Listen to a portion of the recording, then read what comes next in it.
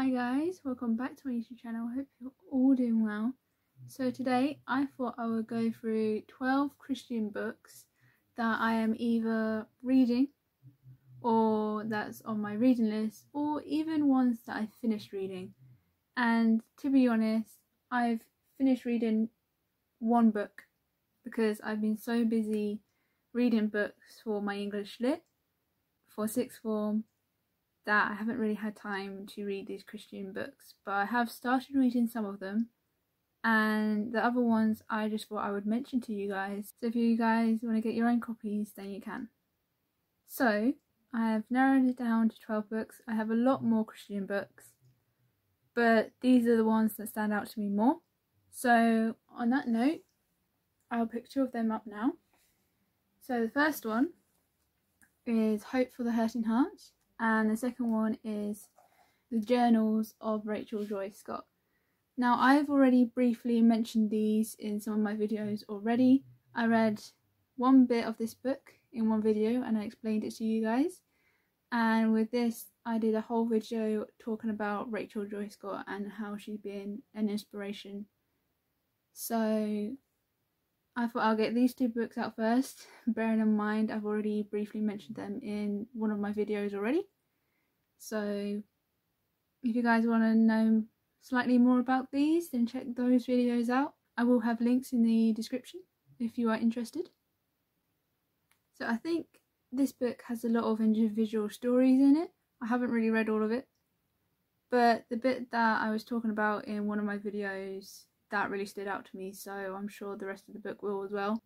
And this is basically Rachel Joy Scott's story, and she was one of the victims of the Columbine High massacre, and she was a Christian, so she showed a lot of faith. She stood up for her faith, and that's what made her very inspirational to me. So I watched the film that they made, and I thought I would get the book as well, just to see it from different perspectives. So there's those two.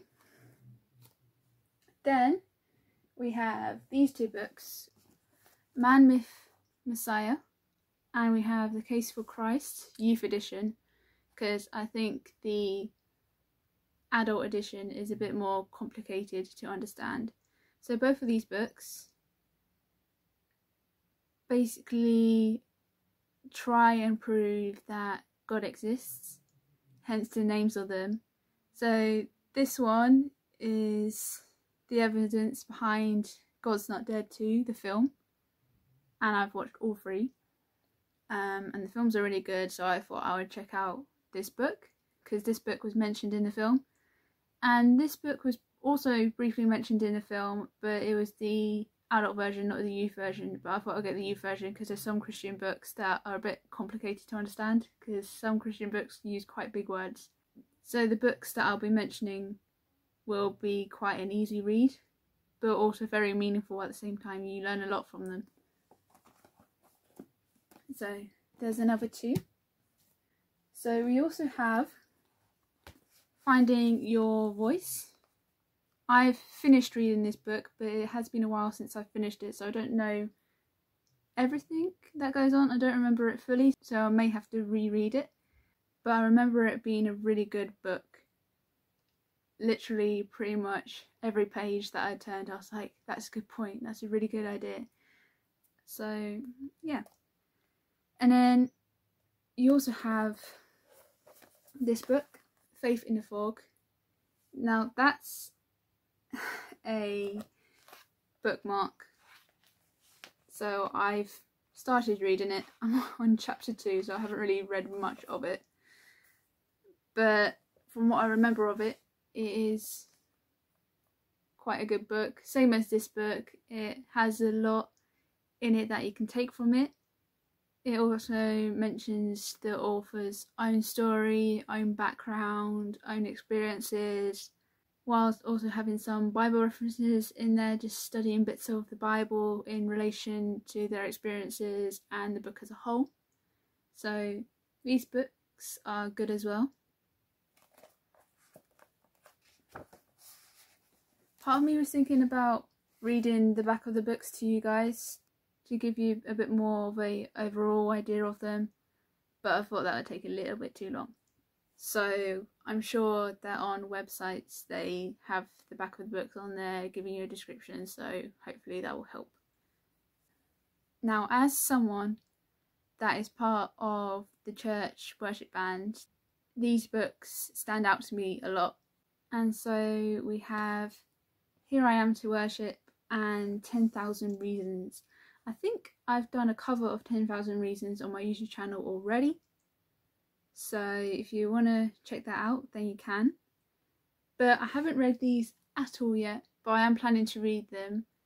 But I think they're, from what I've heard, I think they're based on how the song was created, the ideas behind them, the stories behind them. And to me, that's interesting as someone that does worship at church and someone who was a worship leader for the youth.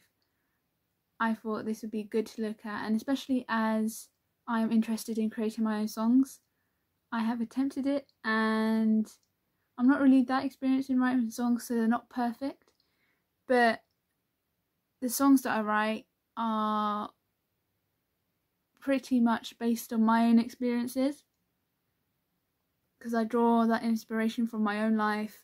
And worship songs in general, most of them are made from artists' experiences and others are just made to teach Christians about God and to tell them who God is to them despite their life experiences. So these would be great for those that are interested in worship, whether you're actually doing worship in church or if you're just interested in doing it.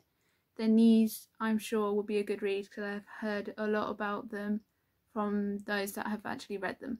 So I am definitely planning on reading these at some point. So for the last few books that I want to show you guys, we have When God Doesn't Fix It and Without Rival. Just like the books Finding Your Voice and Faith in the Fog, these have own personal experiences from the authors, and they also have Bible references in them as well. So they have a mixture of both, just to keep you guys involved within these books. So these will be good recommendations as well, as I've known people to read these books and they said that they are very easy to read, just like the other books that I have mentioned, and they're also very inspirational at the same time. Now, the last two books, we have Beauty Marks, which from what I heard is also talking about self-experiences, but mainly with the author's daughter, whilst also having some biblical references, especially talking about women in the Bible, but they also talk about men as well, quite briefly. So this book is for everyone. And then for the last book we have Unstoppable, which is the same as the previous books that I've mentioned before. They are full of experiences and biblical references. Most Christian books are like that, but these specific ones are the kind of Christian books that look very easy to read, especially for teenagers, as sometimes it can be hard for us to read Christian books that have quite big words in it, because you do get them sometimes. So these are quite easy reads, but they're also very meaningful and they teach you a lot of things that you read and then you're like, oh yeah, that's very true, yeah, I believe that. So it's kind of that agreement with the author. And overall, the good thing about these books is that they're written by different authors, some female authors, some male authors, so you have a lot of choice there. So that's all I have for you today, and I hope you guys will have a look at these books online or in a Christian bookshop maybe near you. So I hope you have enjoyed this video. Hopefully you'll check out the books and like them just as I like them, and am interested in reading them in the near future when I have time to. And on that note, I will see you guys soon for another video.